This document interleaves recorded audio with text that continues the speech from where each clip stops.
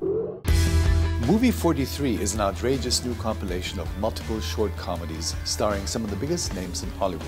We caught up with Sean William Scott, Wayne Brady, and director Peter Farrelly at the film's world premiere in Los Angeles. Am I the only actor that showed up, dude? You're the biggest. Oh, wow, it's a real bust. If that's the case, dude, you guys are mad right now. I'm impressed because in the beginning, Charlie said, let's make a movie of shorts, comic shorts, and we do it for price, and we had a $6 million budget, but we'll get superstars in it. How? He said, if it's good enough, they'll want to do it, and we sent them scripts that they didn't get to do, the kind of comedy that these, Kate Winslet's and Hugh Jackman's and Halle Berry's aren't getting offered. And they were all like, yeah, I'll do that. It's a couple days' work. Let's go do it. Truth or dare? Dare. See that blind kid over there? I dare you to blow out his candles before he gets a chance to. I like that they're starting with 43. They're like way ahead of every single movie that's ever been a franchise. No movie has ever gotten a 43. It isn't a porno, that is.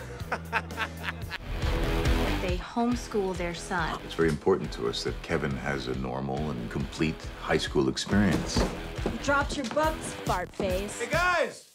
Come check out this kid's weird. Wow. At one point, we were working very late, and it was Kate Winslet's birthday. And I said, we could cut out that next sequence, and you could go home early. And she looked at me and she went, no, I leave here when the crew leaves here.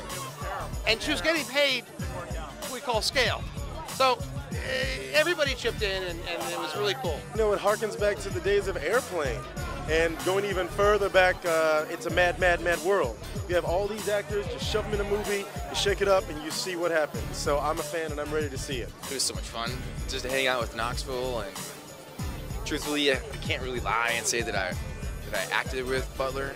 I wish that I could because he's one of my favorites, but there might have been some CGI in there. When you see the trailer, he really isn't that small. Surprise! Caught you a leprechaun. Who's magically delicious now? Use your superior height! Honestly, the movie is really funny. I think people are going to be pretty psyched, pretty offended. That's what I try to do, is offend people. And I think I'm in one of the most offensive movies in an awesome way ever.